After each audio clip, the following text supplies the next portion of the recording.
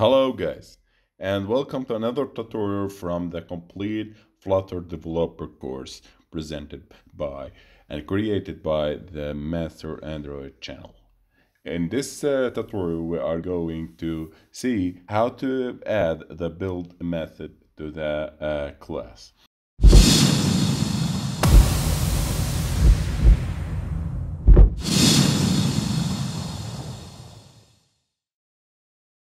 So till now, we see that there are some red squiggly lines under my app. Here, there is a missing concrete implementation of stateless widget.build. So if you hover over my app, you should see this error message. Okay, so now we'll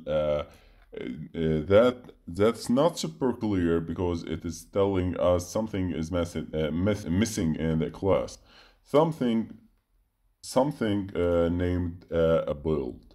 So you see here stateless widget dot build. So we need to configure the our method and our class by adding the build method. So the build method is a method.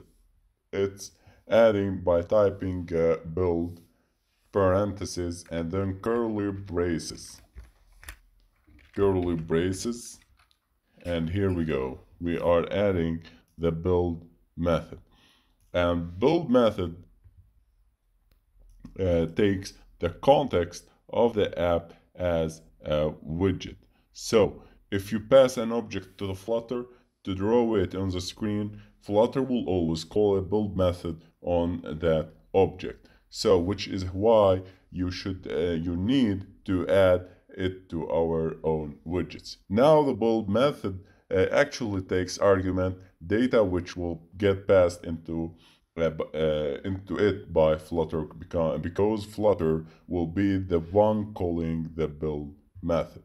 So here we are going to the build method that will takes the context as a variable. Now we are going to type here the context. It is taking the context and parentheses. So don't miss to add two curly braces. Build, two parentheses, context, and having the two curly braces.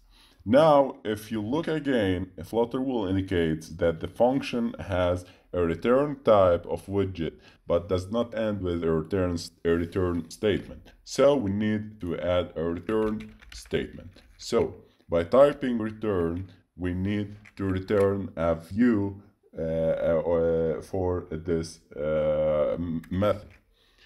But take into consideration and memorize this for all your Flutter apps that Flutter will have to return a method called material, not actually method. It is a constructor, empty constructor that will be should be added in your app. So whenever you need to add the widget, you need to have to return by a widget, but till now we don't have anything to show, so we use return material app, and this is a constructor for the material app that we have added by importing its package. So in next videos we are going to learn more and more about widgets and how to implement them.